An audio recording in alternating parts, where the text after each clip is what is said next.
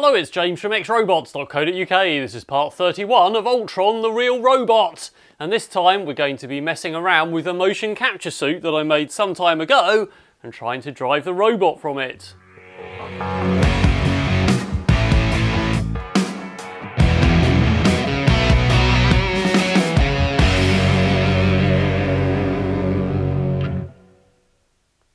Last time we sorted out Ultron's hands, forearms and elbows so that it can move those around and I can command them from the brain, and we worked in some simple reactions there for touching Ultron and all those emotional responses that we put in the brain before, so have a look at the last few episodes to see that. This time we're going to try and drive a puppeteering mode and also see how else we can integrate motion capture sensors, so let's have a closer look and see what we've got. So on our motion capture suit we've got down here an Arduino with a Bluetooth shield, some power regulation and a battery, so if I just plug that in it should power up. There we go, there's our Bluetooth shield waiting to pair. And we've also got an I2C multiplexer that allows us to address multiple I2C devices, and I've got 6 connectors here, and these go off to sensors all around the body, and these are Adafruit BNO055 inertial measurement units, and we've got one on the body here and several others. As well as one on the body we have 2 on the left arm. There is 1 on each leg, and we also have 1 here on the headset. The original aim of this was that basically I could puppeteer one arm and the robot would follow my arm. The other arm we don't have any sensors though, so the aim was that was going to work out what to do by the rest of my body language, by the position of my other limbs. So essentially if my legs are straight in the middle, it would be an absolute mirror. If I have my left leg following my left arm and my right arm or right leg back, then it would do the opposite. So for instance, I was going to reach for something, then the other arm would go back, and if I have my legs the other way round, it would be almost a mirror, but they would move in this direction, as if I was reaching for something in the other direction perhaps. And then we would have fine tuning on the unpuppeteered arm with the head tracking, so that actually, almost like a controller prosthetic arm, interpreting the rest of my body language. So we're going to start with something a bit simpler than that. We're going to take a couple of the sensors and just try and drive one arm and work our way up from that. So the motion capture suit's another Bluetooth device. Here's the other shield that it was set up to pair with. That's before I started using those bare HC05 devices, so this is the same thing on a shield. So we need somewhere to take that data and plug it into our Arduino that does reaction and reflex, and that's the front one here. The back one does the emotion control. So when it's in puppeteering mode, it's probably not going to pay much attention to its own emotions. So I'm going to disconnect the serial lines from the other Arduino, have a little switch that connects them to this shield instead. I've already used the other serial interfaces. One is for the speech module, which is just at the back there. One of them sends and receives to the robot, and that's the 3, other than the ones that are tacked on the programming and diags port, which I really need to see what's going on. So I'm going to add a switch that switches that over. It'll probably take another pin high or low, one of the digital IOs, so I can put the brain into a different mode when the motion capture is attached. I've just installed a couple of switches there. We've got a toggle switch which takes a pin low so it knows not to listen to emotions anymore and that it's in manual mode for puppeteering. And then we've got this other switch that breaks out the 2 serial lines and gives me another one to go off to my receiving Bluetooth module. I will eventually not use those shields and I'll be using the smaller HC05 modules which will be built into the brain, but for now I'm just going to bodge it all on the outside.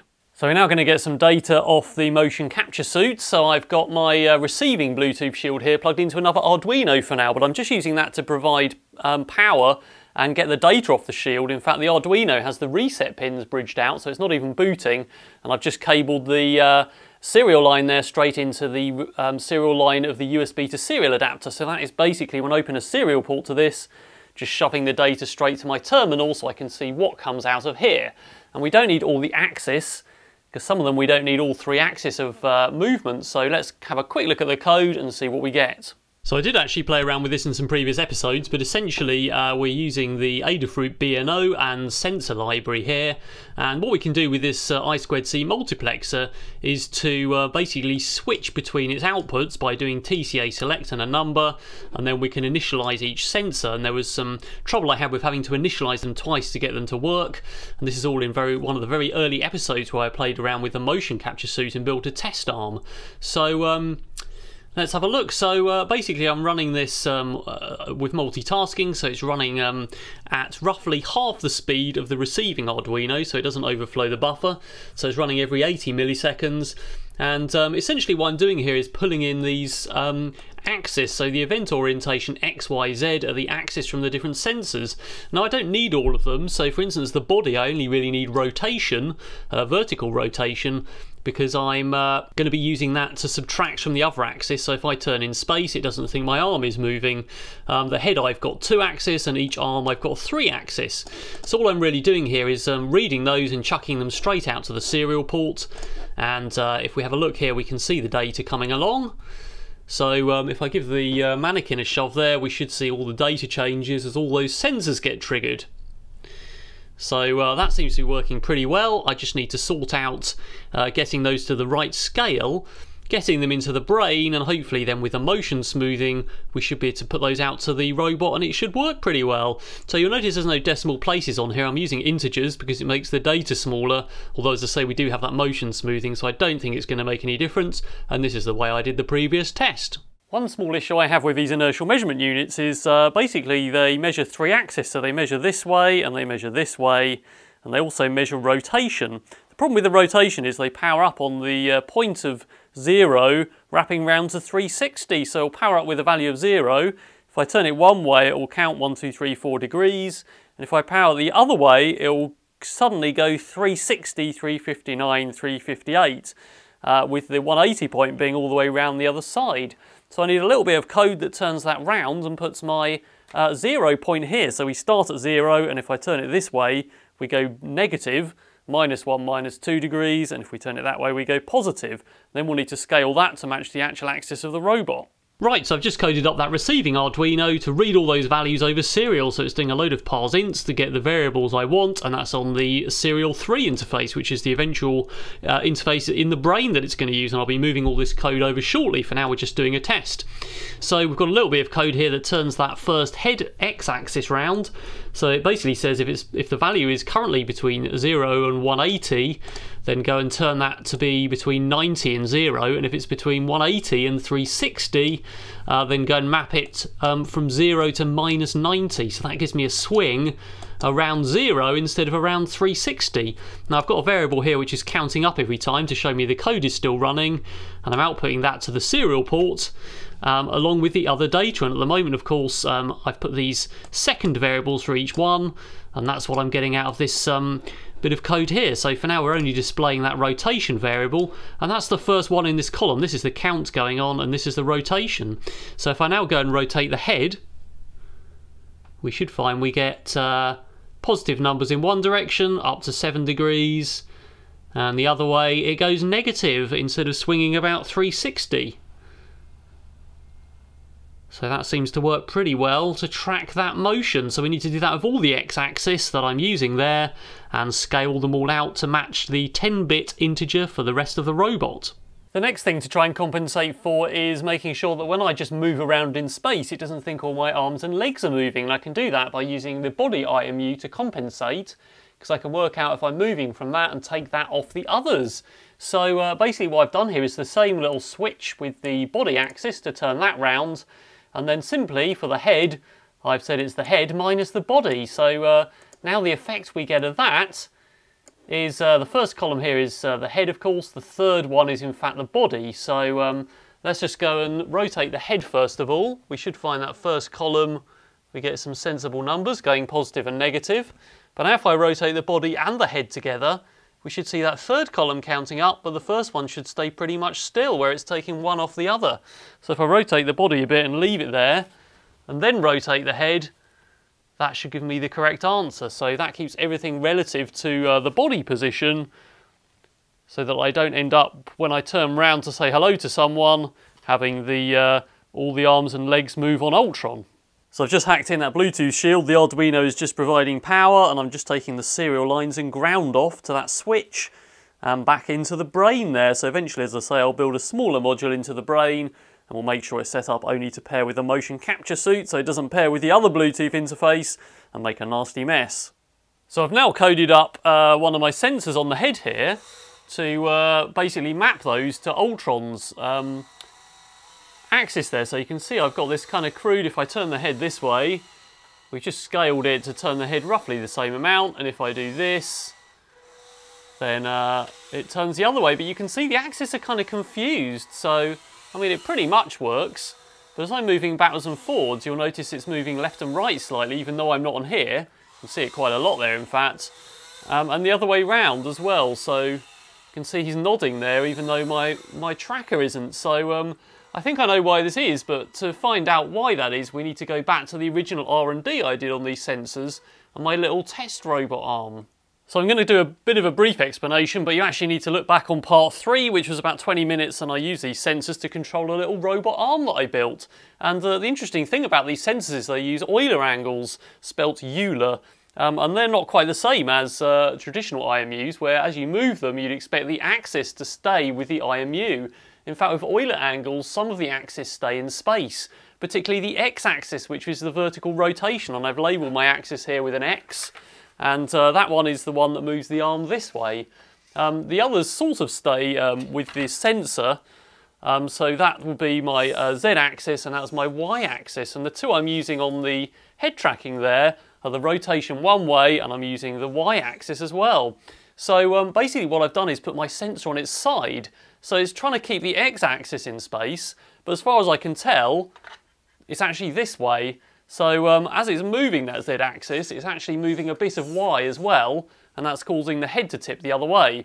So I think what I need to do is put my sensor back up the other way so it's flat when it powers up, and then all my axes should be the right way around. So now all I've done is put my sensor so it's flat on the top of the head instead of that way, and now everything works perfectly well. So there we go, up and down without any confusion, and whatever I do now, it moves the axis perfectly.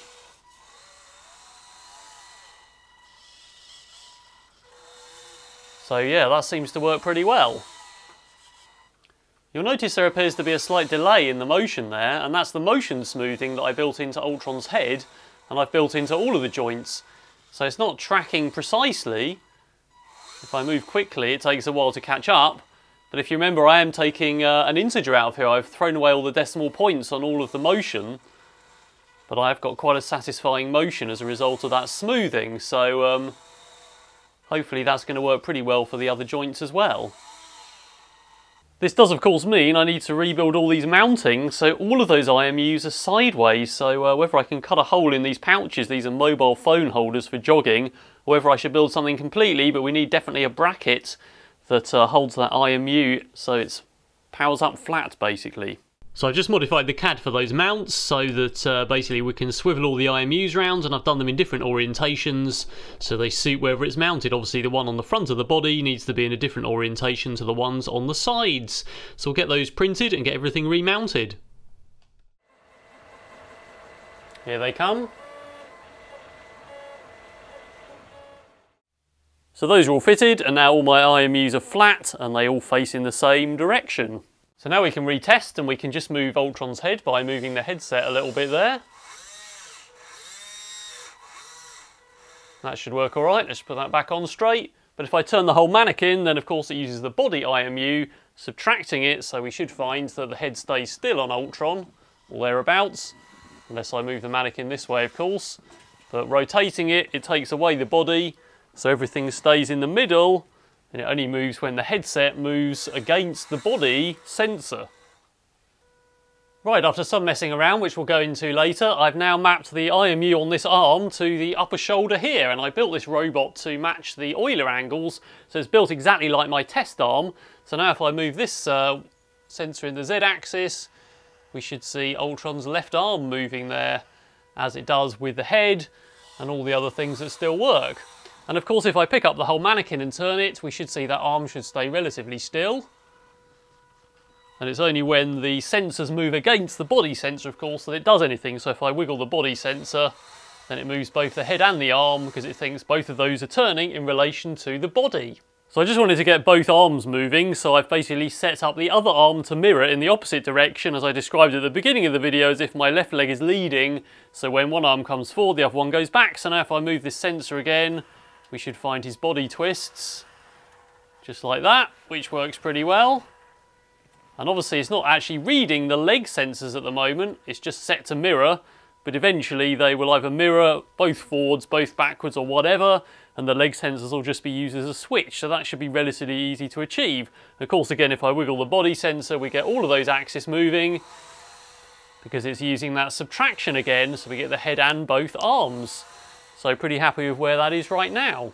And when I said I spent some time messing around to get this working, what I had to do in the end, as well as orienting all the IMUs so they're flat, is make sure they're actually the right way round in the x-axis, so that, the wires are on this side, and do that to all of them, and that's the same as it is on the body and the other IMUs, because even then, even when they powered up on the 0360 point, something else very strange happened with my code that turned that round to a plus-minus swing. So now I've just swiveled them all round and everything seems to be working.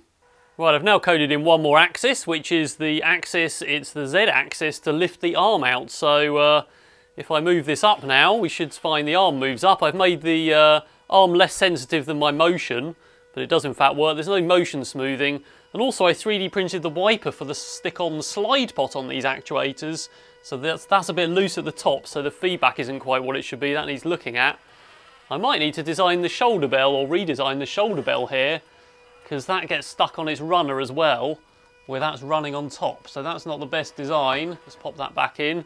So sometimes that gets stuck and that's going to need to be looked at. But essentially with the motion smoothing and everything else, that seems to be working pretty well. So we've now got one more axis to do, which is the rotation on the top part of the arm, and that's quite interesting to see the effect of having all three axes working together. Alright, so I've now mapped the remaining axis of the IMU to the rotational axis on the top of the arm there. So obviously we've got backwards and forwards, and we already have rotation at the shoulder.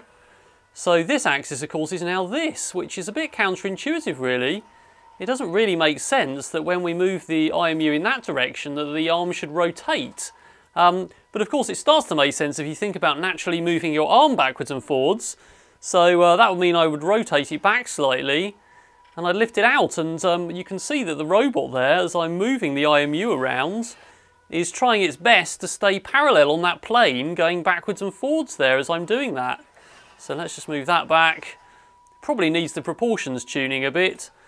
But as I'm doing it, it's trying its best to keep the arm straight there and rotate the thing around and keep that arm parallel. And of course, if we lift the arm out slightly there, let's just lift that up, we can see we still get the arm rotation now. Whoops. Shoulders popped out again. We still get that arm rotation, as you'd expect, by rotating the arm in the motion capture suit. So yeah, definitely needs motion smoothing and a few other bits and pieces doing to it. But on the whole, that's the way it was designed. So pretty happy with that. It's the first time I've had all of these sensors running, operating the robot at once. But that seems to be working pretty much as you'd expect a human arm to, even though it's limited and it doesn't actually have a pivot to bring it straight out forwards. Right, I've now put motion smoothing on that arm, so that's quite a lot nicer to play with now. Yeah, it could be a bit more than that, but essentially, hopefully you can see the effect there of me moving that around. A bit trying to keep parallel, which is what I was showing before with the jitter. So there we go. Pretty much okay with that. And obviously bringing that arm out still gives me that rotation. So the robot is a bit wobbly and there's some things to be addressed there. There was going to be an IMU actually in the robot that it can use almost for stability, but also it has ab actuators that I haven't even looked at, which will probably translate back to the body sensor in the motion capture suit. So that's another whole thing, but I'm pretty happy that these sensors work for now, and I've got multiple sensors driving the robot. Right, I'm actually going to leave this episode here because it's been quite involved getting all those sensors mapped all in the right orientation, getting all the code work right to turn them all round, and I'm quite happy I've got that many sensors working to control the robot. Obviously it is a bit shaky, but next time we can do another episode polishing all those problems off. I've obviously still got the forearms to get in there and the leg sensors, but I'm not going to do that until I can wear the suit, and at the moment it's a bit awkward. This body thing falls down because my skin is not as textured as this mannequin. The thighs fall off and things, so next time I need to come back and basically make a proper strapping system to hold this.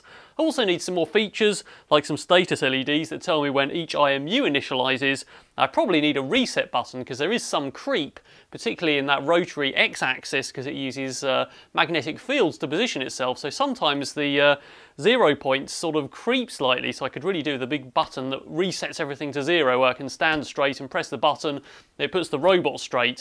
So there's a few things like that are going to make the development a lot easier. And then hopefully we can do what I said at the start of this video with the robot interpreting the motion capture motions to make that other arm move as if it were a prosthetic arm. So that would be the ultimate aim of this.